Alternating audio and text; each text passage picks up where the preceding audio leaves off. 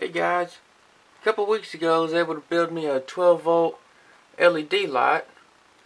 You see right there, it's just two 6 volt lantern light bulbs wired together in series. And right here is a little 12 volt voltage regulator circuit I built. And what that allows me to put up to 37 volts DC, and it puts it at a constant 12 volts. But you know, just for the solar panels, you know, when it hits 14.5 volts before the voltage drops back down in your batteries, you'll need that to kind of help extend the life of the LEDs.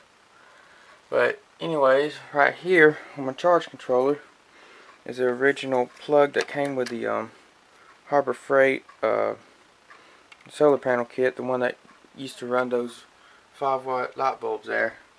You just plug it in the power inverter, the charge controller. Let me turn the overhead light off and turn on the LED lights.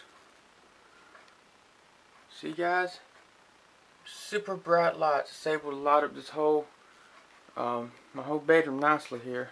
Well, except for right there, but see right here before the back wall. This camera really doesn't do good. It's darker than it really is. And there's with the lights. Again with my workbench here. Turn it off. And you're able to see everything on it now. And my LED light is super efficient. It's 0.38 of 1 amp. Which means, in theory, with my 140 amp hour battery bank, I should be able to run it, you say a long time. Can't give you the exact estimate, but it'd be over 200 hours. Anyways guys, just thought I'd share that with you. Just again, show you a view of it on. It's kind of cool, looks like a pair of eyes, but